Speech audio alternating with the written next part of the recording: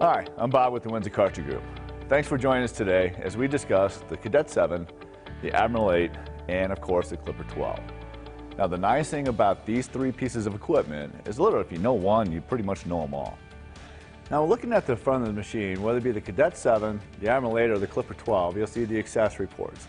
First one's going to be for the vacuum, the second one's going to be for the solution itself. Now I'd also like to point out when it comes to the vac shoe itself, it's important to make sure you're choosing a unit where the vac shoe and the brush operate independently. Now the reason why is because there's not an even floor anywhere. So if we have a rigid vac shoe, you'll probably catch the highs, but you're going to miss the lows, which will lead to streaking down the road because of inconsistent dry times. The easiest way to figure that out, simply grab the vac shoe, pull up on one side, see if it's spring loaded. Try that before you actually buy an extractor because again, if the vac shoe and the brush don't operate independently, you're not going to get the results that you're hoping to achieve. Let's go and take a look at the brush at this point.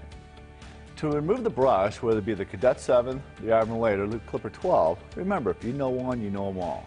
What you're going to do is simply reach inside, grab a hold of the brush itself, and pull down from the bearing side. That will allow you to reduce the brush, to be able to clean it, and actually clean the brush housing as well. Let's go ahead and take a look how easy it is to remove the jets on this machine.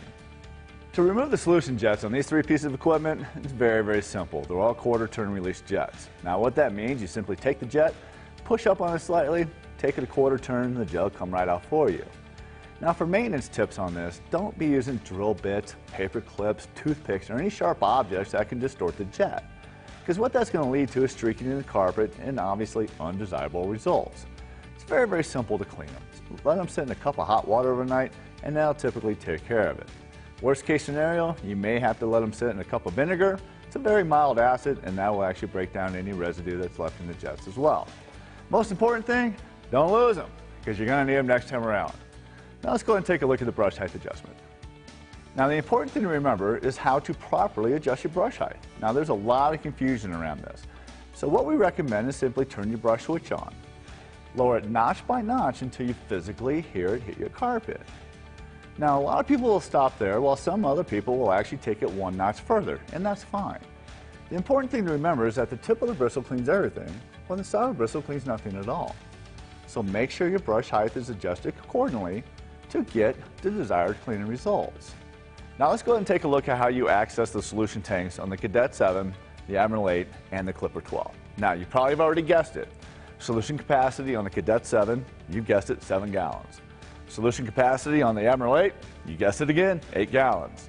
Solution capacity on the Clipper 12, 12 gallons. Again, very, very simple.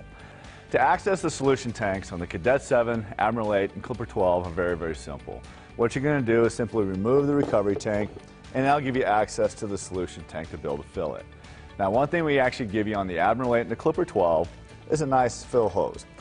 So an important note to remember, when you're using the fill hose, don't just simply attach it to a faucet and walk away because you could possibly make a huge mess. So when you're done with it, go ahead and put it back inside the solution tank, replace your recovery lid, and you're good to go. Now let's go ahead and talk about the recovery tank itself.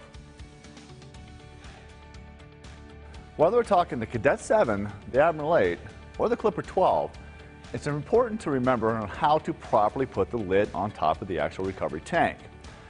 It's very, very simple. What you're going to do is line up the tab that's on the lid with the notch that's on the tank, and it goes on properly for you every time. The other thing I want to point out, when you're in the operator's position, when you're utilizing this machine, we should always see water being pulled through the right side of the machine itself. Now inside the recovery tank, we have two different ports. We have a right port and we have a left port. Now like we've already discussed, the right port in normal extraction mode, we should always see water come through the right port, and that's going to dump right inside the recovery tank. Now in the left port, we actually have a float shutoff device.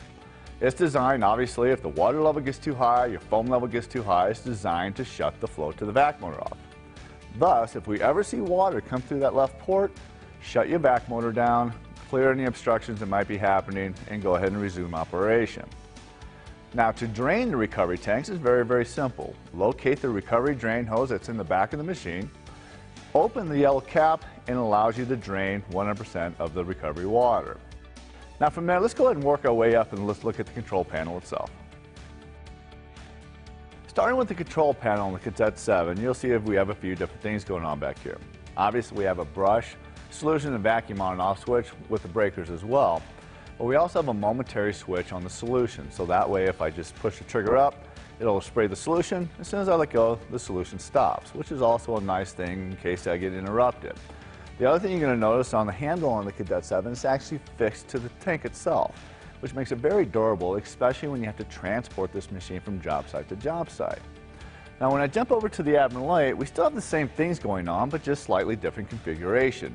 We still have the breakers, we have the brush, solution, and vacuum on-off switches here, but we also have the momentary switch on here as well.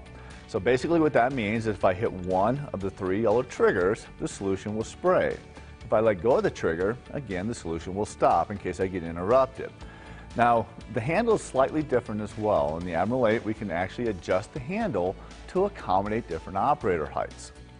Now, if I take you over to the Clipper 12, it's the same deal as the Admiral 8, meaning we have the breakers here, we have the on-off switches for the brush, vacuum, and solution, and again, momentary as well, so you know if I hit one of the three triggers, the solution will spray. If I let go of them, the solution stops. Now, one of the nice features of the Clipper 12 is the fact I can take the handle and flip it to the other side. Now, the reason why that's so nice, if I'm doing long corridors or large areas, I can flip the handle and now I can actually walk forwards versus walking backwards the whole time. Now, one thing we would all agree, if I'm walking forwards, it's definitely a lot safer, and I typically achieve better cleaning results. But speaking of cleaning results, I can give you all the cool stuff in the world, but if you don't know how to properly use them, you're not going to get the results you're looking for. So let's go ahead and take a look at the process and procedures behind carpet extraction.